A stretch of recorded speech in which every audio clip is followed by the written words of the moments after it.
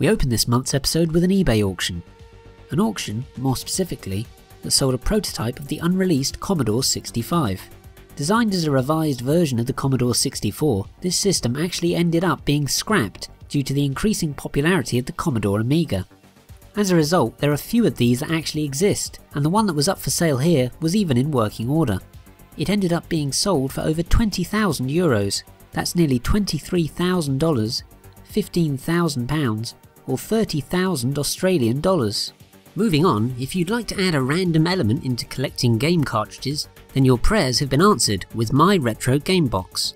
It's effectively a loot crate style service, but with game carts instead of posters and various tat. NTSC and PAL packages are both available, and subscriptions start at $35 a box. To round things off, a Kickstarter has been launched for a new ToeJam and Earl game, and selfie sticks have been introduced in a mod of Doom. What is the world coming to? I'll open this section with Nintendo systems, with the Wii U's eShop getting loads of ports, including Game Boy Advance titles Mega Man 02, Super Ghouls and Ghosts, and Castlevania, Harmony of Dissonance. It also saw re-releases of the Super Nintendo's Cybernator and Pack Attack, as well as the NES's Mappy Land and Blaster Master.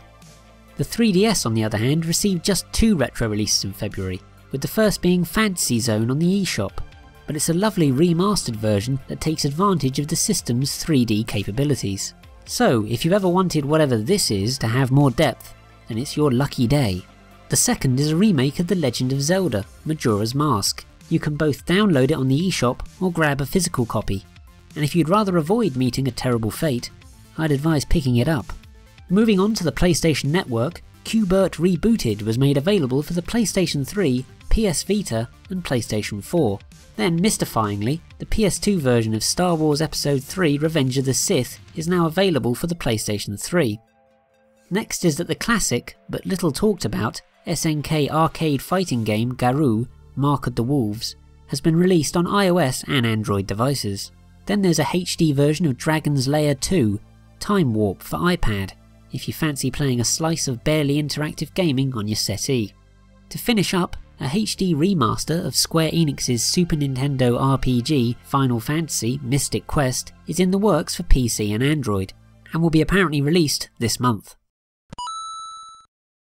First up here is the release of the multi-game system range, which are replicas of Japanese candy cab machines, although they will look to set you back around at least $900. For that price I'll say pachink no thanks.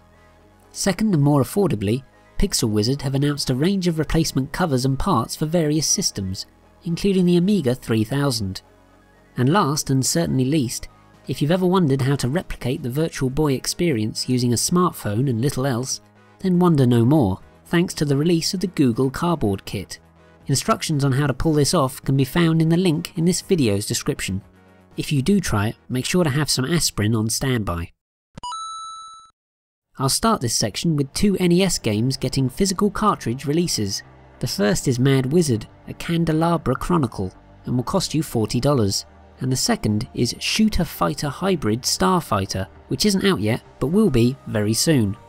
Next is another homebrew game getting a physical release, 2D platformer Alice's Mom Rescue for the Dreamcast, with a copy of the standard edition setting you back €55. The ZX Spectrum got some homebrew love last month as well, with the Tales of Grupp and an all-new fan-made Castlevania game, titled Castlevania Spectral Interlude. They're both fine efforts, and free to download too. Moving on, another reprint of Mega Drive RPG Pier Solar and the Great Architects is in the works, and you can order a copy for $59.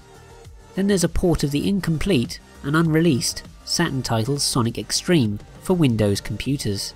This is one that I would probably think is only for the most dedicated of followers of the Blue Hedge Dweller. Finally, a patch was released for the North American iteration of Earthbound, with it restoring some of the censored elements of the Japanese version. Just one fan translation this month, Game Boy Color dungeon crawler Wizardry Empire. Hey, thanks for watching, it's much appreciated. Please do consider giving this video the thumbs up if you enjoyed it too. I'll also say a big thank you to YouTuber Oddpod, who gave me permission to use his retro game box footage, and you can check out his excellent channel by using the link on the left here. Also, I just hit 500 subscribers, so I wanted to say thanks if you've watched any of my videos over the last 2.5 years. It really does mean a great deal to me. Oh, and there's a new show I'm looking to introduce later on this month, so look forward to that. It looks like you chose the wrong party to crash.